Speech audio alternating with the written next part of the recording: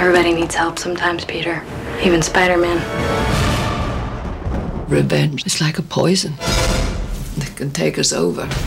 And before you know it, can turn you into something ugly. The suit. Where'd this come from? The power. Feels good. In Spider-Man 3, Peter Parker takes a walk on the dark side. Whoa. Spidey, love the new outfit. And action. Hoping to take advantage of that darkness, a new villain, Eddie Brock, also known as Venom.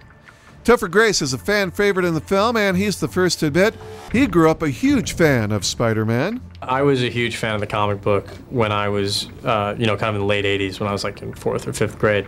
Collected the comic book, and Todd McFarlane had just started illustrating it, who was blowing everyone away with his amazing illustrations. And at that time, Venom was born.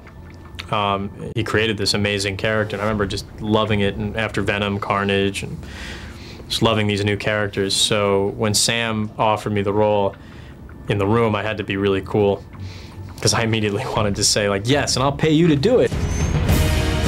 What's happened to you? I don't know.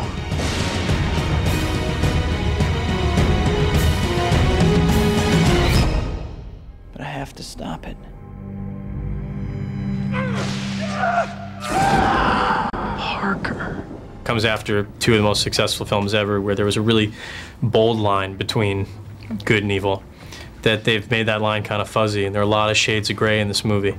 You're not sure if Spider-Man's even really a good or a bad guy in this movie. And that's dealing with the real world in a fictional setting in a really great way. And I think introducing to younger people the notion that there isn't always a perfect right answer. I come before you today, humbled and humiliated, to ask you for one thing. I want you to kill Peter Parker. And so it was great playing Eddie, because he's the same way. There are moments at which you really feel sorry for Eddie.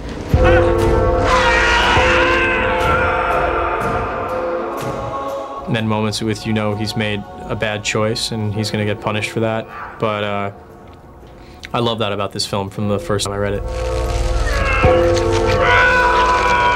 Playing a nightmare of Spider-Man is a dream come true for Topher Grace. Appearing on the big screen with the Spider was a big deal, and a surreal deal from day one. Parker.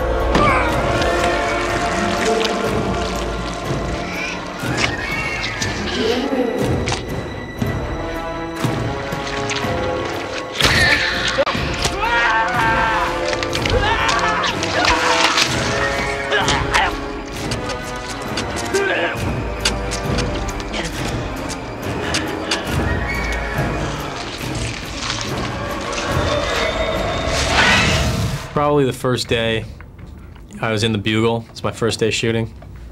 I've been such a fan of the first two films. I thought,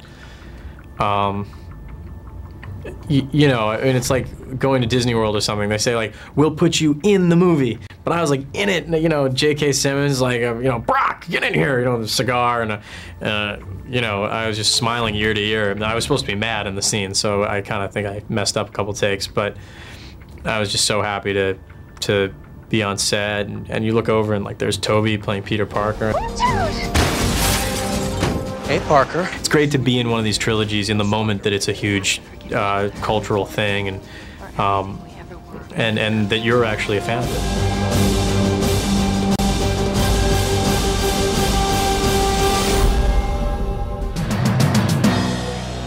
Coming up next on Hollywood One-on-One. Come on, I got you. Ready? Explode!